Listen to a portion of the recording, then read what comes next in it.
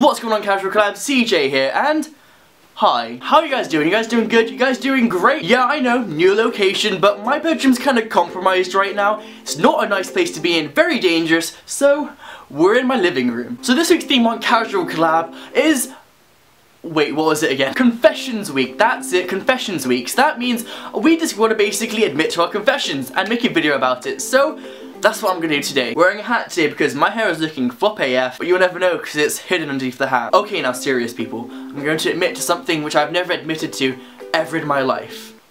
That was an exaggeration. I am an avid gamer. It's not something I go around blurting to people because apparently in today's age, being a gamer or playing games in general is not cool and is frowned upon by society. This instantly contradicts yourself because I know you're watching right now and you're playing Pokemon Go. You are playing Pokemon Go and I'm playing it too. Team Instinct, #represent, Team Valor or Mystic Scum. I'm kidding, love you all. Reached level 14, so I'm pretty proud of myself. I mean, no biggie. But being a gamer is not an easy thing. It's a way of life. It's a choice. A lifestyle itself, and here's why. Charging your devices. For a normal person, they only have to keep their tabs on their phone charged or their iPad charged.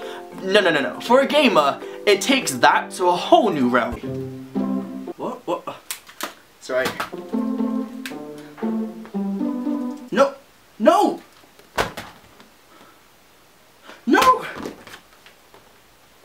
Nothing's got charge!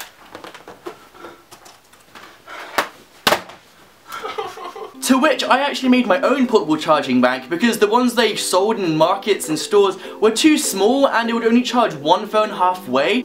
And it works. No jokes on the menu today. No artificial jokes added. It can even run on AA batteries, so yes. When you make your own portable charging bank is when you know you've taken the next step.